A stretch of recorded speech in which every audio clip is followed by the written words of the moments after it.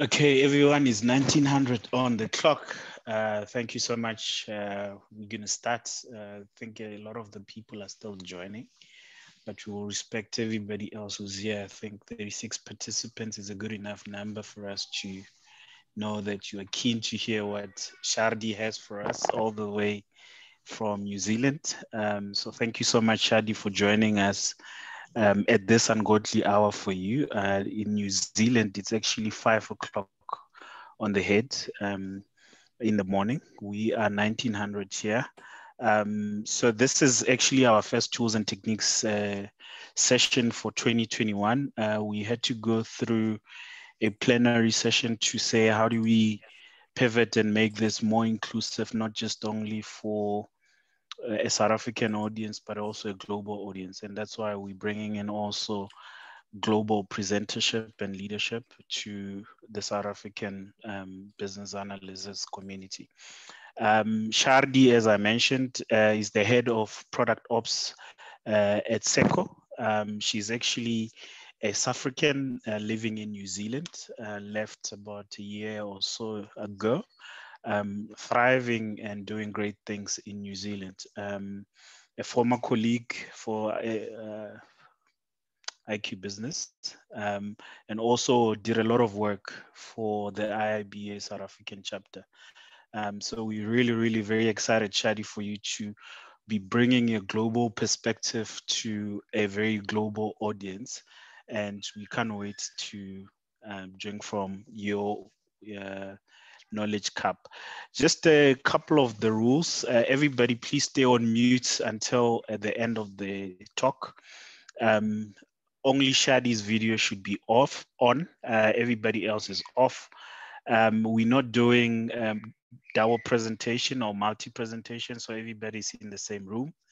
This presentation will only take about 20 minutes. So with the 10 minutes at the end will be for Q&A. So all in all, it's about 30 minutes.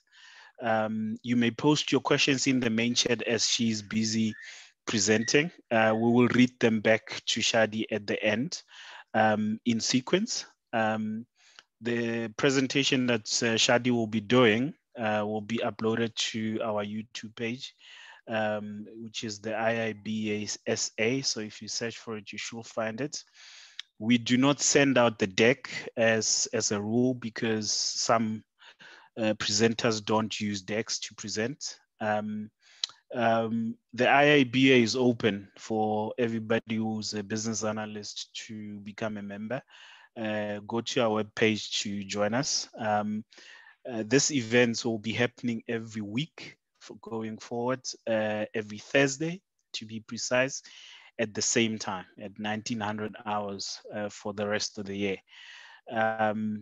If you'd also like to present a tool or technique to the community, because we know all of you guys are capable, you can go to our booking page, which is the calendly.com, Joburg Sessions, Tools and Techniques session.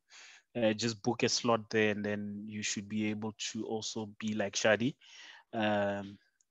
And we can also hear from you. So with that said, thank you so much for joining us and enjoy the presentation. Shadi, welcome. Thank you, and thank you for the team at site for setting everything up and planning all of it. I'm going to do that little awkward thing right now where I'm going to start presenting and then I'm going to ask the questions like, can everyone see my screen? All of the, the usual stuff. Can I just get back control of the screen quickly, people? Are you able to give it to me? Let me just make sure. Yeah, you should be able to. You co-host. Okay, there we go. Okay. And check. Okay, so I'm going to ask that annoying question right now. Can everyone see my screen? I can see you. Yes. Okay. Yes, Sipo, okay. and you can see the presentation view. It's only the presentation, not the presenter view. Okay. Thank you for that intro. And with hearing someone else's kid in the background, I'm very happy to say that I'm also at home, and you might be hearing both a cat and a little toddler in the background. So if you do hear that, yes, that is me. Thank you for being here. I know you all have important things to do. So this is a very personal journey for me.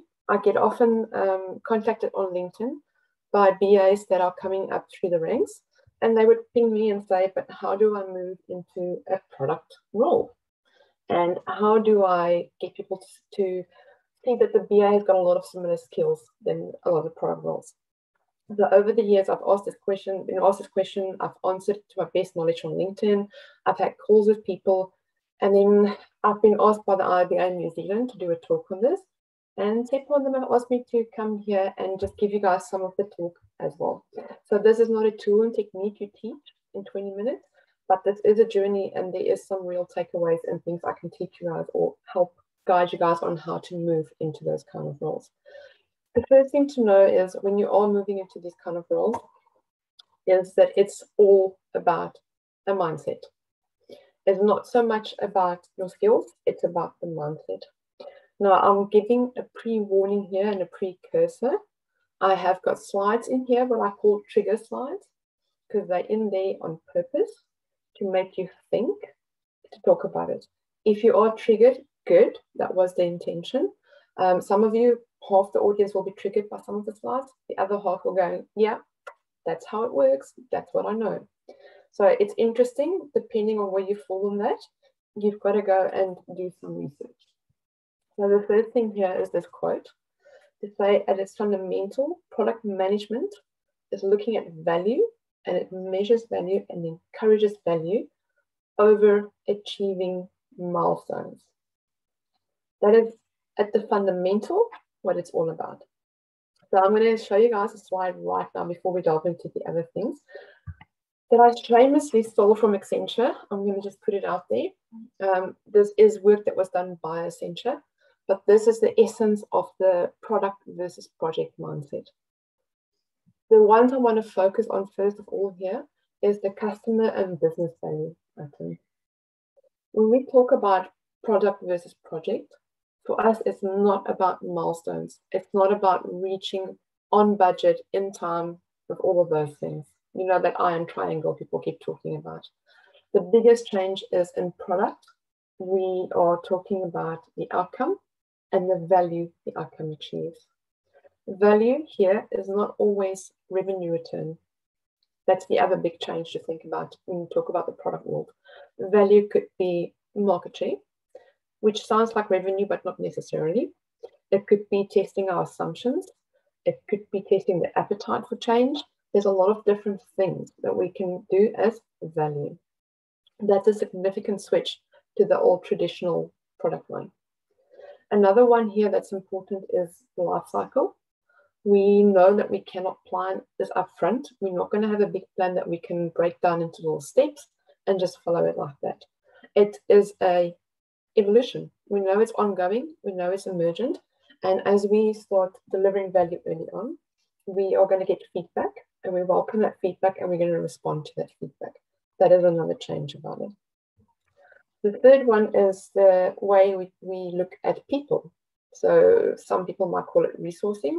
Please call it people. How we manage people, how we get people together. We don't assemble teams to work on a project. At the end of the project, disperse the team. We try and keep people together. We want to keep teams stable. We want to keep them working together. We want them to find their mojo. And we want to keep giving them different types of work. The other thing we talk about a lot, and this is directly impacting the BA community, is we talk about just-in-time requirements. You still need to do analysis. Analysis will always be needed. It's something that is critical to delivering a good product. But we talk about just-in-time. When we start off, we do our research. We do a lot of research. We do our viability. We do our SWOTs. We'll use Porter's 5 forces. There's a lot of different techniques we look at when we do analysis. When we start building, we do just enough analysis at the right point in time to understand enough to start building and testing our assumptions. We don't believe by doing big upfront analysis all the time, things are going to go perfectly to plan and just be like that. We'd rather start experimenting earlier and getting feedback earlier. So one of the examples, I was lucky enough to work in both a typical project-based company as well as a company that was moving towards product mindset when legislation rolled out. So think about the example of FICA. I think most people on this call, with either from a professional or personal perspective, have come across FICA already or something similar to that. If we, in the project-based company, when the legislation came in like FICA, we had the PMO, we had a project office, and they had this mandate. Legislation-wise, we had to do it. If we didn't do it, our CEO, CTO might end up in jail, and the company could face a whole lot of penalties if they weren't compliant. Now, they did an audit of all their products. Well, they didn't have products yet. They had an audit of all the projects and all the lines of value they had in the company. And we did an assessment to say we needed this many teams, we were going to form this teams, and we were going to go out and we were going to roll this out. Some of you might have seen some of these implementations where when you try to, I'm talking about a few years back, when you try to get FICA'd, you would end up going to, for instance, your bank, banks, you would go to your bank and you would end up having 4 or 5 different products of the bank, and you would have to get FICA on your check account, you would do FICA on your home loan, and in the end you're like kind of, but I've already been FICA bank, you know me, like stop asking me for this information. I had a situation where my bank was both giving me proof for FICA to give to other instances, but yet they were asking me to FICA with them for a different account. It was like this really bizarre situation. And it showed, it was completely, the company, the bank just went and checked their boxes to say, we need to be FICA, we need to comply to this legislation, click, click, click. We didn't care how we impacted me, the end user. We just did that. And I bet you if you went to that project office, they were very proud of themselves because they implemented it hopefully on time and budget. And they weren't penalized. They did a really good job. They did great projects. The projects was there. They delivered. Horrible customer experience. It was the most bizarre, frustrating experience. I saw a product company approach it in a very, very different way. They looked and said, okay, this is coming in. It probably is not going to be a fun thing for customers. They're probably going to be weird about it. Our customers only care about this when they can't access their accounts. They don't care if we're compliant or not. It's just when we actually freeze their accounts.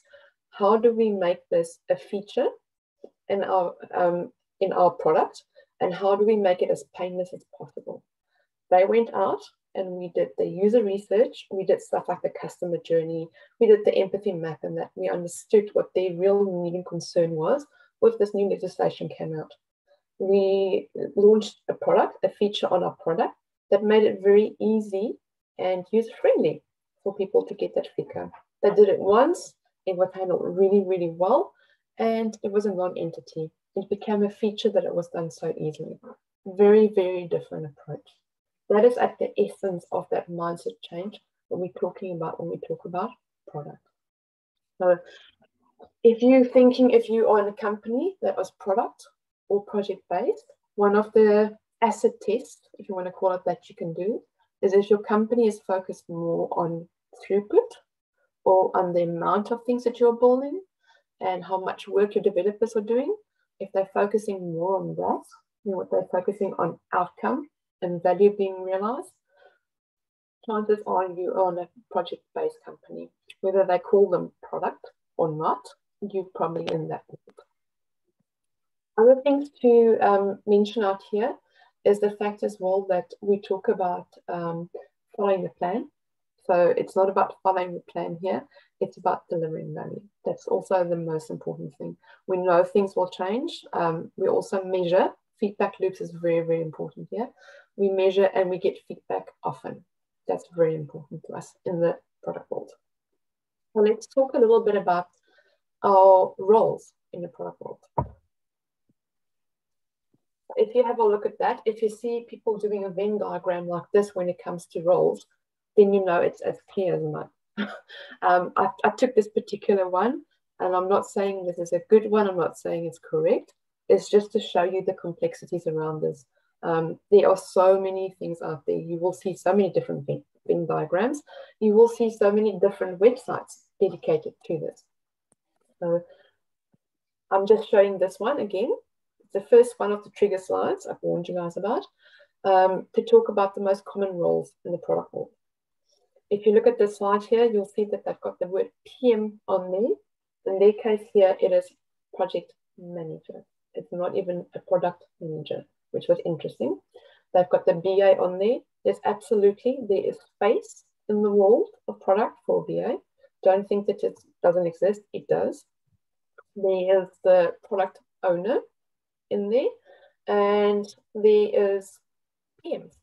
So both project and product manager in there. Another one that's quite prevalent that's not on here, and I don't know how popular it is in South Africa, but it's very popular internationally, and I'm seeing it a lot in New Zealand, is product analyst, which is not on the screen here. I think the one that's currently causing the most confusion is the product owner one, and we're going to touch on that one on the trigger slides just now. Okay. I warned this up front. This is coming with a warning here. So product analyst is an interesting one in the sense that depending on the company you're in, when you read this statement, you're either going to look at it, shake your head and go, absolutely, that's what they do in my company. Or you're going to look at this and go, where did you find that? So interesting one in my company I work at currently. In Circo, we do have product analysts. And our product analyst is business analyst. The company made the intentional choice to call their business analyst product analyst to make sure that everyone in the company is focusing on product mindset. We're moving towards being a product-led organization and people to approach everything like that. They made this choice, and then interestingly enough, after that, when people started applying, when we were hiring new product analysts, and they put it out in the market with that title, the people that applied for the roles ended up being people with expectation. So we ended up getting a lot of CVs that we had to screen. So the people applying were actually market. The noise. Sorry, I'm not sure if everyone else can hear that. I'm getting quite a bit of feedback. Is everyone else hearing it? Right. I'm going to just ask if everyone can please remain on mute, that this really will help. So in our organization, that caused a lot of problems there. When I did a poll with the guys in the community in New Zealand on product analysts, most of them came up with this statement. When I asked them and I said, what does a product analyst do? And we had a couple of options. Most people came back significantly so, 83% of them came back to say they do market research, they do the customer polling, and they help to choose the new products. Not quite the same as a business analyst. You can see there's some correlation. BAs possibly could do a lot of this, but not actually. It turns out the role was created initially as a stepping stone between a business analyst moving from a BA role to a product role like a product owner or PM. They didn't know how to distinguish between them, and they just came up with this title. Be careful when you apply for these kind of roles. Really read the job description. Then the most common one, I know you would have seen in South Africa, is product owner and product manager. Now, this product owner statement on here right now is going to be a big trigger for some of you. And some of you are going to go, but I don't understand, why is that a trigger statement? I'm going to give you a few seconds just to read it and really read it.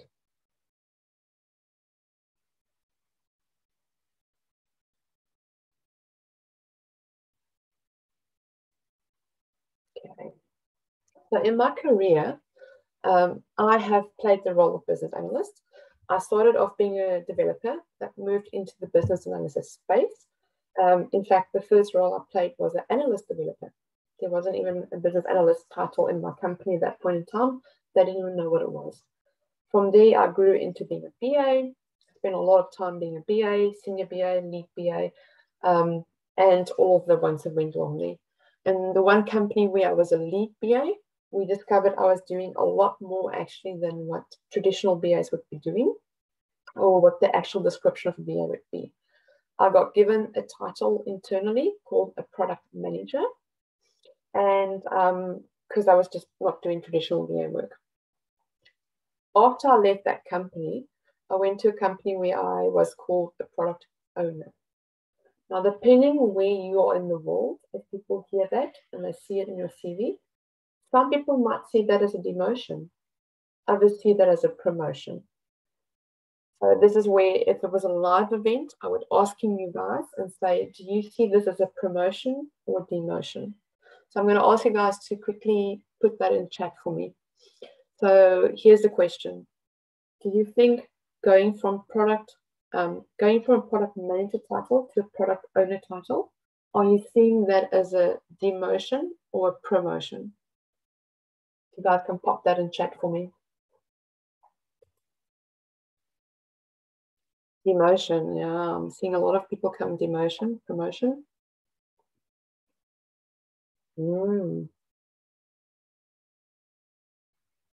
Neither, it's a different path.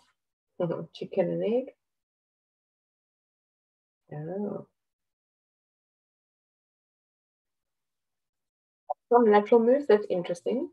So that's quite interesting. Yeah. No, I don't know. Okay, so here's the interesting thing. In the context of those two companies I worked with, when I moved into the product owner role, it was a big promotion. When I moved into that product owner role, suddenly I was fully responsible for that product. I was responsible for the budget, success, adoption, accountable for that product basically succeeding and failing. Not responsible for all of it, but I was accountable. Go-to-market strategy, all of those things. The actual return of investment, the cost of acquiring clients, I was responsible for all of it. Understanding the market share, the achievable market share, how to reach it, how to bridge that gap, that was all my responsibility. But it's very interesting that even in South Africa, where I thought we had a much more defined understanding of it, that we got a mixed bag. So the product owner, a lot of people, you also hear the statement, they say a product owner is a role you play on the Agile team, where product manager is the actual job. You'll hear statements like that being thrown around a lot. There is two completely different views out there when you see the product owner role advertised. The one is this one I put on here, that is expecting you to be very tactical and you're going to be executing on the backlog. That's all you do. SAFe and frameworks like that have even made it worse. They really have split the line between product manager and product owner. So when you are applying for these kind of roles, please make sure you read those so carefully. When you go into the interviews with these kind of roles, ask those questions. What is the responsibilities of the product owner? If there is PMs in the company as well, where do those boundaries, where did the handovers start, where do they end? That's very important for you to understand that. Because either as a product owner, you could end up, and excuse my language here, being a PM's bitch, being their personal assistant, or you could actually own your backlog and your vision and just be more than just writing movies. Very important to find that out. Second one here that also causes a lot of problems now is product manager. If you look at this statement here, is it either going to ring true to you and this is how you understand the role, or it's going to trigger you?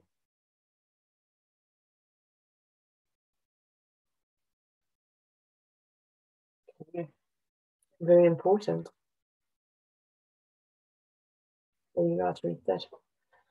Product managers could be anything from people that look at the market, who are completely strategic, looking at that, to being a product owner and a product manager and a marketing specialist and everything rolled into one. Again, please go read the ads when they get there. Product manager and product owner can be very, very confused, and a lot of companies just end up just going with one of the titles that mean both things. Be very clear on which one you are seeing there. Okay, so talked about the roles. You are a BA currently, you want to have one of these roles. So how do you do it? Well, number one, know yourself. So very important here. When I first became a business analyst way back in the day, we were always told, and this used to really, really upset me, that if you were a business analyst and you wanted to look at your career path and growth, the next step for a business analyst would be to become a PM. And in that line, it wasn't product manager, it was a project manager. Who on this call can remember those days? There must be some people that are old with me. There was a lot of that going around in the industry to say that the career path, the promotion of the BA is to be a PM. Very much, like I said back then, I never wanted to be a project manager. It was never for me an option as a career path. I did not see it as a promotion. I did not see it as the next step. I saw it as something very different. That's why I was quite encouraged and quite interested to see some of the feedback on the call today coming through like that. It's the same thing here. If you love certain aspects of your job you're doing right now that really makes you love business analysis, you might not have those same elements in a product manager or product owner role, depending on how the company you're going to is interpreting it. There's nothing worse than moving into a role where you don't get to do the things that you love about your job. So really, really know yourself. Go ask yourself what it is about the BA role that you really enjoy. What do you really love doing? Please, that's very important. If it is being down in the details, if it is really unpacking and problem solving these things, go ask, go focus, do some introspection about what elements you really, really enjoy, and then decide. I'm going to make this call now and this caveat now. It is not a promotion for BA. There's a full, rich path of career growth out there for BAs where you can become a senior BA, you can become a lead BA. There's business analyst managers. There's a lot of different things. There's the enterprise business analyst. You can go into business architecture. There's a lot of different paths to go in. Please don't think you have to go either product owner or product manager. Really think if that is something you want to do before you just jump into that step. That's important to note. Secondly, create the gap. Your company might not be product at the moment, but you can start introducing the thinking. I worked in organizations where we were not fully product and we weren't even thinking like that, but we started creating the gaps where we started focusing on the client elements of it. We started changing how we wrote solutions, how we thought about solutions, how we did our analysis. Create your gap. So go and start applying that thinking, applying those things to your organization. You don't have to sit and wait for organizations to say, oh, we're going to be product led and we're going to give you the product title. I currently, at the moment right now, I'm recruiting, but I've also have promoted one of our internal product analysts, in my case, business analyst, because they've shown the gap. They've shown that they can actually fulfill that role, that they think like that, and they're approaching their work like that. To your organization, you might be the change they need. So don't just wait for it. There is a lot of talk out there at the moment. And if you look at articles and you're reading things like this online from the project managers, product managers, you'll see one of the things that gets said a lot to people wanting to move into this role is if you really want to show you can do it, is to go and start a sideline hustle, start your own product and do that. I don't know about you guys. I don't have time to do that. You don't need to go to that length. If you can, if you've got a great idea and you can do it, do it. Other thing about creating the gap is look at communities like this one. See if there's any startups out there that is looking for some skills. If you want to go in there and volunteer your time, you can go do that. That's another way to get some runs on the scoreboard or practice the skills or demonstrate you have done the skills. But often I say the easiest way to do this is to do it where you already are working right now, to start applying these things and to start thinking like that. Community. Find a community. Like the IBA is already doing great work. You would have seen, if any of you are members on the call, and I'm assuming a lot of you are, the IBA has launched a product owner guide that work with there. So they are really bringing that role into the community. So find study groups, find groups that are discussing it, go familiarize yourself with that body of knowledge. Find community in South Africa. There's the product tank community. They will work closely with the IBA community. Start looking for groups and meetups and things that are product focused. There's a lot happening in the organization between the IBA and the Agile community. There's a lot of things happening all the time and things like that. join in, get to know people in the community, start networking in that community. Find a mentor. So most product people, just like VAs, are really, really busy. And if you approach them and you go and say, please, can you be my mentor? They'll probably be overwhelmed. So I get asked this quite a few times as well. I'll get people reaching out to me and say, I'm looking for a mentor. Can I talk to you about that? If I see that post coming on LinkedIn or that message comes on LinkedIn, most likely you're going to get an answer to say, thank you very much, but I can't. Just because I've got so much happening. I moved to the other side of the world, new jobs, 2.5-year-old daughter and all of that. I just know that if I do mentor someone, I want to do the best for them and I'm not going to have the time for them. So my immediate reaction would be, I can't let someone down. I'm not going to take this on right now. However, what people have been doing, and that's been working well, is instead of asking someone, will you be my mentor, to ask to say, can we have a call? Can we have a coffee? Can I pick your mind about this? Can I ask about this? And I'm quite willing to do that. So are a lot of other people out there. So when I say find a mentor, I'm not saying mail someone and say, will you be my mentor? Rather reach out to someone and say, I'm interested in this topic or this section, or I want advice on this. Can I talk to you about that? It's a lot more digestible for people. If you break it down like that, they'll make the time to have the conversations with you. I cannot stress that one enough. Speak to people in the community. Find that mentor. Then job postings. Go look and see. Go look and see in your country or the country you want to move to what they are advertising. Get a feel for the understanding in your market. What is the product owner job looking like? What is the product manager job looking like? And make sure it is the one that you're thinking of. Like I showed you just now, those 2 trigger statements I put on there for product owner and product manager is just one of hundreds. If you're going to go Google it, you're going to see so many different ones of them. So very important, go read the jobs, see what are the skills. So what I said to everyone is take about 10 of these jobs, 15 of them, the companies that you really admire and want to go to, write them down or do a word cloud and see what words come out the most. I'll look at those underpinning skills and see and measure yourself to see how do I measure up on those? Do I have those skills? Can I do those things?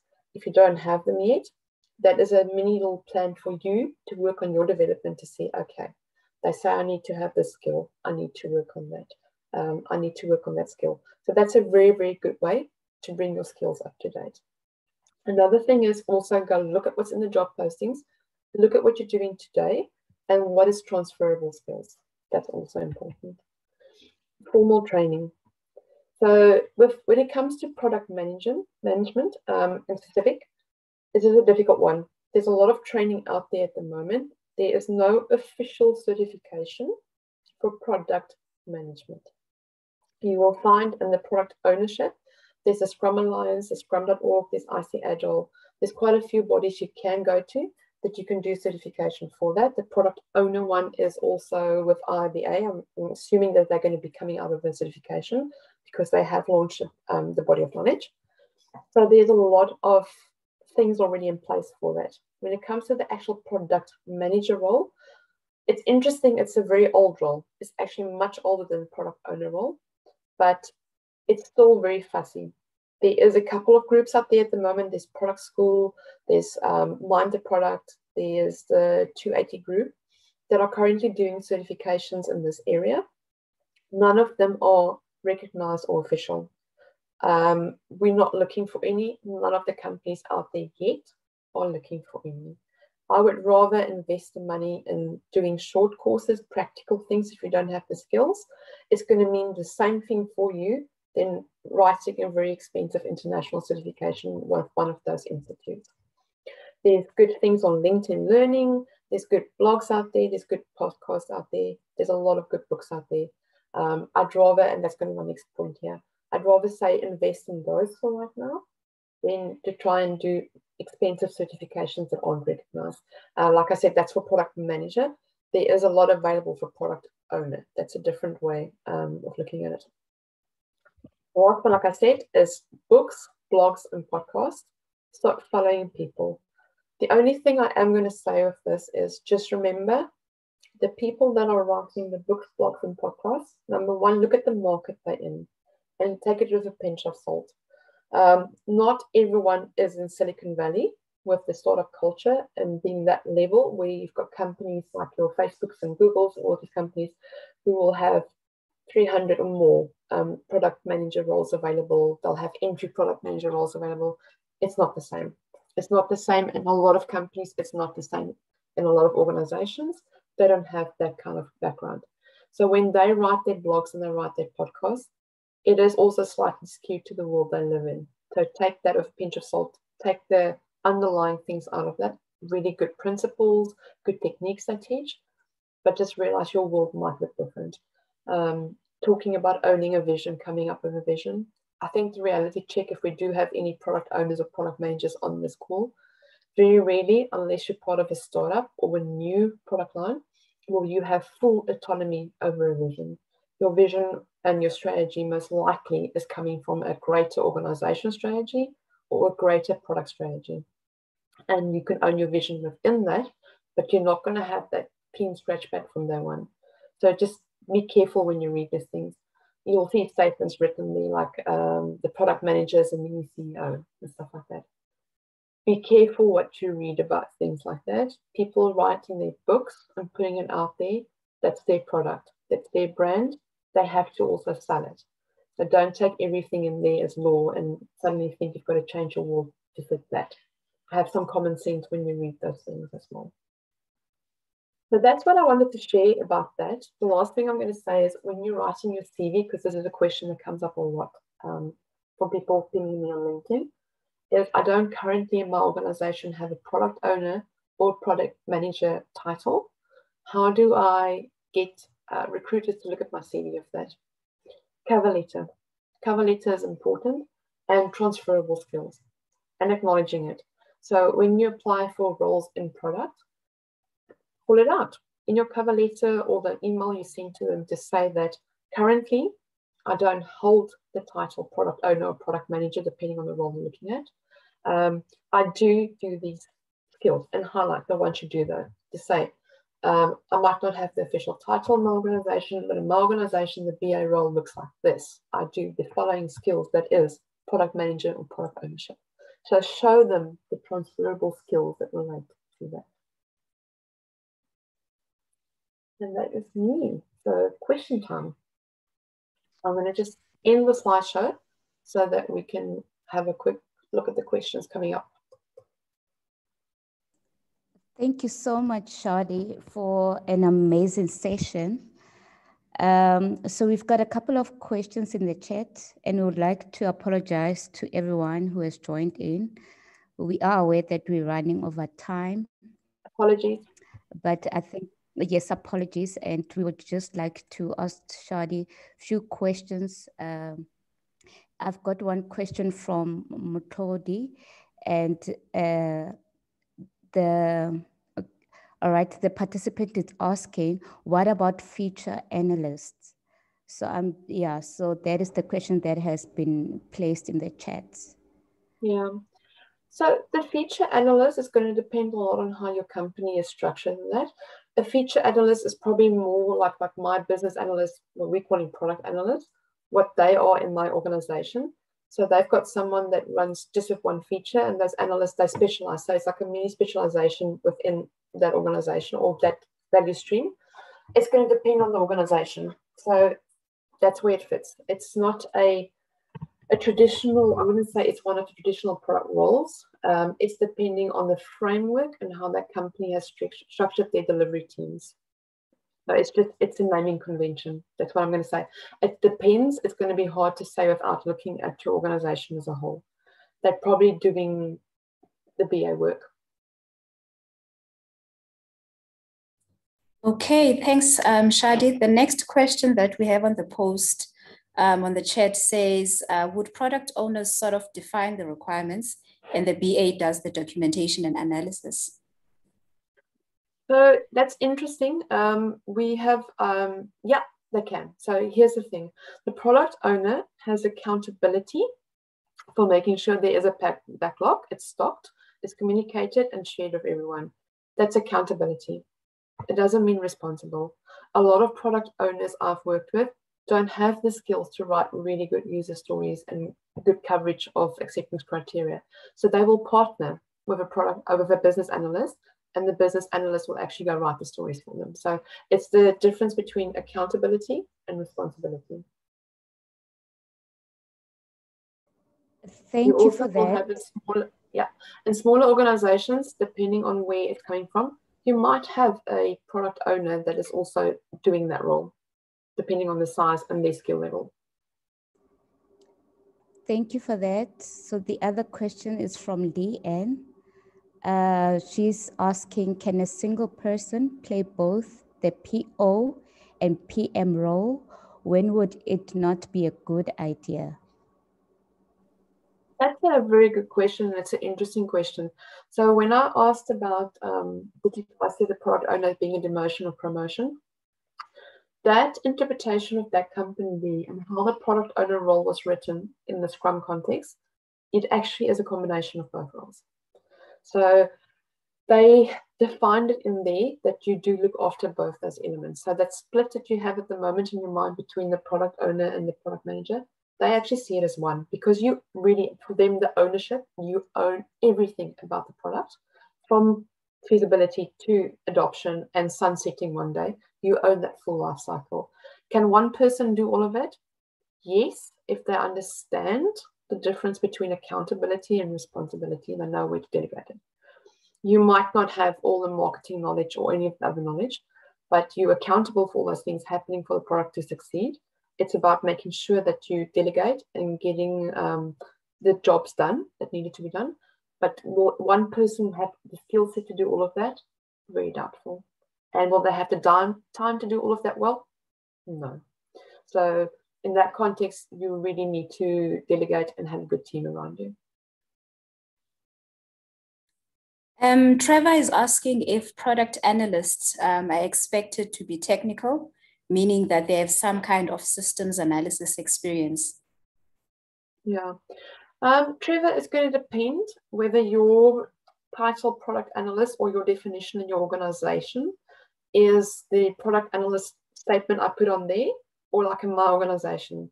So mine, because they are business analysts more than anything else, in our organization, they are quite technical. Depending on the team that we're hiring for, some of them are quite technical. We've got a very big platform section to our work, and they do a lot of mobile work. In there, we've got the product analysts or more systems analysts, if I can call it like that. So it's all going to depend. If it's the product analyst, like they had them on that quote there, no. If they're on that quote, if they're market specialists in that sense, they will be specialists in the market and they'll do market research. So they're not normally technical in that context then. All right. The next question, James is asking, where are the marketing teams in the definitions? Yeah, so marketing definitely is there. So marketing is, whether you're doing product or not, marketing is one of those roles that have been around a lot. James, I did not put marketing on yet on purpose because we only had a limited amount of time. That's the one. And secondly, when people normally contact me with our backgrounds that we all have on this call right here, they're not necessarily looking into a marketing thing. Again, marketing is a critical element of this. And as a product owner or product manager, depending on how it's interpreted in your role, you have to work hand in hand with them.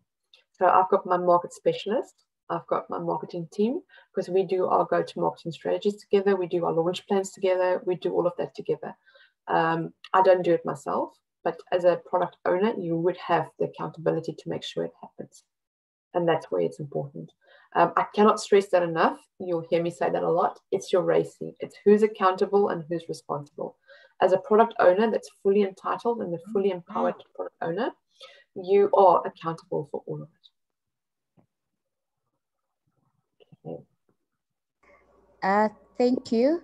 Another question on the chat says, are the roles PM or PO strategic roles or tactical implementation roles? And would an MBA be beneficial in this area? Yeah. So there's a lot of that going on up there about a lot of people that I've heard have said to me that, oh, I'm going to do my MBA because I want to be a product manager. No, you don't have to. If you've already got your MBA, of course, it'd be beneficial in the way you think about things and how you approach it will be beneficial. But so would any other studies. So it's about how you approach things and things like that.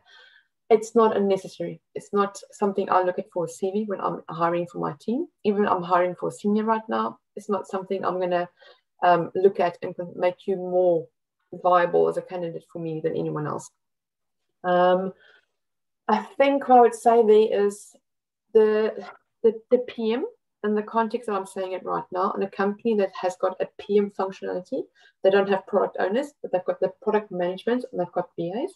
In that context, the product managers are probably more strategic. They are focused more on strategic level. They are looking after those kind of things more. So from that side, I would say there's more benefit for you to go do a financial accounting or accounting for business thing. Go do that. Go do a light marketing course. Go do that kind of things, because you're going to think about stuff like your market share, your cost of acquiring your customers, servicing your customers, that kind of thing. That's where your focus is going to be, validating those kind of things, looking at that stats, looking at those kind of things. Strategically, where it's going, looking at your OKRs, how the company achieves these things, forecasting of revenue, returns. You're going to look at revenue models and stuff like that. So I'd say in that context, it's more strategic on that level. There are companies where the PM role is, again, defined, and it's very much defined exactly the way that the Scrum Guide will define a product owner. The PM in that context owns all of it, okay? And in that sense, you are both operational, you are tactical, and you're strategic.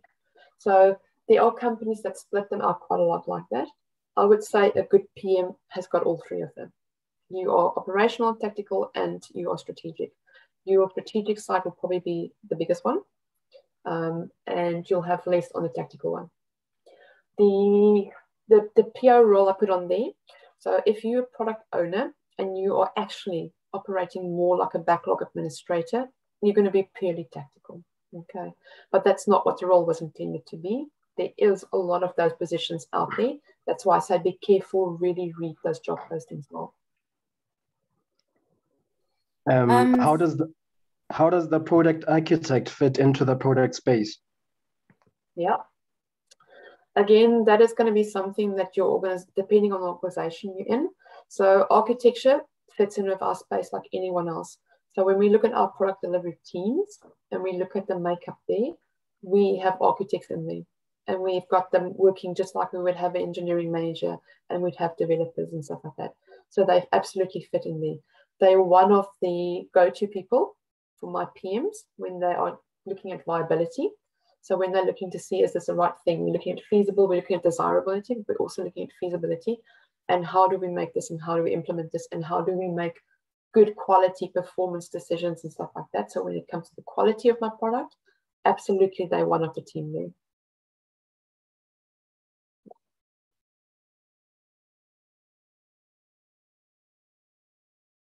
So they fit in there just like they would for any of the other teams. I think one last question says, where does the business architect fit in the product space, if at all? So the business architect will fit into that strategy, and they will fit into so your strategy distribution will probably go from your objectives of your organization, and that will flow into your technical and product strategy. So they will be across all of that. They will make sure that when you've got your vision and you've got your key results and things that you're achieving, that you're not veering off course, that you are keeping true to your mission. They'll help with that. They'll help in the bigger picture. If you think about the system thinking, they'll help to make sure that your vision is still within that, and then it helps you to achieve that. There's absolutely space for that. We've got an enterprise, we're calling it an enterprise business analyst, but it's actually a business architect that also works along us. There's a lot of things that we need to do as an organization that is not purely fitting into one of our value streams right now. And that's where they come in. And they actually, now our enterprise business analyst actually has a team and they focus on those kind of things. So it's absolutely something that's in parallel to our normal value streams, our normal product. So I'd say they're in service of product and complementary, and they work hand in hand. Cool. Chardi, I think that was the last question for the day. I want to take this opportunity to thank you very much for one, waking up at ungodly hours, and two, for answering our call when we actually called to say, you know, we know you are a good analyst, but we know you much more than what you are. So share some of the knowledge with us, and you embraced it. I think everybody on the line really enjoyed your session. So thank you so much. And apologize to the husband and baby for waking you up so early. I'm still sleeping. So I'm not going to apologize, Eva. Thank you for that. I just wanted to put it out there as well for everyone in the call. Number one, apologies for overrunning. And then the second thing is, if there's a question that wasn't answered today and you do have more questions, you're all welcome to ping me on LinkedIn. There is a difference in time zone, so I'm probably not going to respond immediately when you say that. But if you do have questions, please do ask. I'm happy to answer. I will send out to Tepo. What we can do is, I've got when I did the full talk, a much longer talk on this, I have got a list of some of the blogs and some of the online groups, and that if you guys want to go have a look at that, that's good resources to look at for online classes and blogs and articles to go read if you're interested in this field. And I will share that with Tepo and the team from the IBA.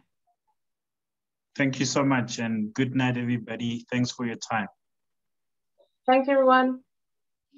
Bye-bye. Thank you. Bye. Bye. Thanks. Bye. Bye. Good night, everyone. Thanks. Bye.